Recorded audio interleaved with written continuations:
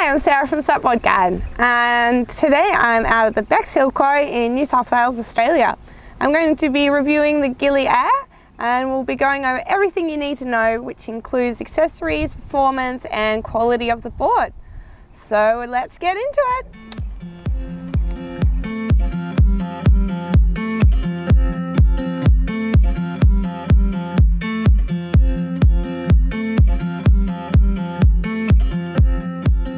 Okay, let's go into the accessories. So you get the full deal when you purchase the Gili Air. That includes your pump, paddle, ankle leash, repair kit, and of course your bag to put it all in. To start off, we'll just talk about the pump. So this is a dual action high pressure pump. I have to say I was very impressed to get this kind of a pump in the package, because normally at this price range you only get single action pumps. Now outside of this, the only thing that you can get that's a little bit better is the dual chamber pumps. Only a few companies are doing them. Red Paddle Co. were the first ones who brought their Titan out, and since then we've seen iRocker also start to adapt to them.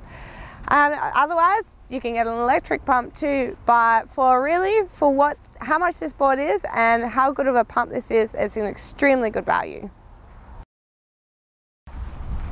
So, to get going on the water, you might need a paddle. As you can see through the blade, there's a nice dihedral shape. This is good for your propulsion. It's an aluminium shaft, which is a little heavier than the fiberglass paddles you get in mid-range boards, but this paddle is definitely good enough to get you going. Your ankle leash is color-coded, much like the blade on your paddle. Now, as you can see, it's coiled. A coiled leash is great for two things. The first thing is that it doesn't fall off the board so easy like this straight leashes do. That's great, because sometimes if they're falling off they can get caught in reeds, as well as it can produce a little bit of drag. The second thing is that the coil helps prevent harsh snapbacks if you do happen to fall off your board. Now, if there's one thing I'd like to say that I would like to see improved, is that there is no stash spot for your keys in the ankle. Maybe this is something that they can put in next year. You'll get a fin!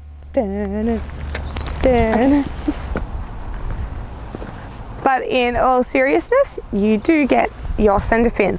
This is a single fin board only, but this does make it great for tracking. And it's an easy snap lock fin. It's easily inserted and also quite hard to lose. The plastic is quite tough as well. I found that riding up against a little bit of shallow bank or anything like that, it's been okay. Now, where would you be without a bag to put all of these wonderful things in? So the bag that you get, I really like the design. I really like the colors, and I like the pattern on the front. I think it looks really cool. And the back of it as well, the straps, they're extremely padded and there's a lot of support throughout. Again, in comparison to other bags in this price range, I have to say this is one of the best bags I've seen. Many of the other bags, they fall apart quite easily, the zippers don't work that great, the materials are quite thin, there's none of that padding that you see on the Gili bag. If there's one thing I'd like to see as an improvement is inside. So inside the bag there's no cinching straps to hold your board in place. It just makes it a little bit easier to store your bag. So now I'm going to talk to you a little bit about the manufacturing of this board. So it's a single layer PVC, which does make this board really light, but also not as durable as other boards that are dual layered or triple layered, or otherwise the high-end boards that are the Fusion. And saying that though, looking at the seams and the way that the deck pad has been glued on, this does look like it's been put together with a bit more thought than many other boards in this price range. Now the seams are very flush, as well as there's no noticeable large bubbles under the material. This is something I have seen in the budget boards before, and that is sort of normally a pretty good indication into the fact that the manufacturing has just been done in a quick, fast manner. Now talking of the deck pad, it's quite thick and it's also extended slightly over the rails. And I really like that. Not only is it great for your slippery toes, it's also really nice for a casual siesta or some yoga activities. And you'll also notice that the handle in the middle of the board, it comes out and flattens down, so you do have a very comfortable deck space. Alright, so I'm just going to go through the features on the board real quickly for you. Up on the nose here you have your first handle, which is really great for pulling the board in and out of the water. You've got your 6 D-rings and the bungee cord threaded between them. This is a huge amount of space of storage for whatever you're going to take with you, whether it's your jumper water bottle, lunchbox, all those things. The deck pad, which I talked about in the materials, extends slightly over the edges here, as well as the second handle here, which does unfold, creating a nice flat space for yourself, but also your paddle can actually go in this.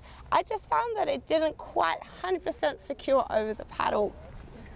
Now heading down to the end here, you have your inflation valve. Your recommended PSI is 15. As this is a single layer board, I would recommend heavier riders going just that few extra PSI, otherwise you might experience a little bit of flex. And finally, your last D-ring, which is there to attach your ankle leash. And finally, the performance. So this board is actually quite a lot of fun to paddle. The tracking is superb, and it also picks up speed quite easily. I think that's due to its lightweight nature. Both of these qualities aren't something that I actually expected to see in this kind of a budget board. Now the stability is also huge. It's got a very wide tail as well as a rounded nose and quite a wide body. This also makes the turning quite easy as far as doing back foot turns. Now it's not going to turn as sharp or tight as other boards, say like the iRocker Cruiser that have a similar shape. That is only due to because it is just a single fin board. Overall, it has a really great performance for a board in this price range. So all in all, this board is a great option for beginners, families, or someone who might need like a tender for their boat. Intermediates, I would recommend checking out different boards that have a little bit more versatility. Now, like I've said previously, this board is an amazing value for what you get.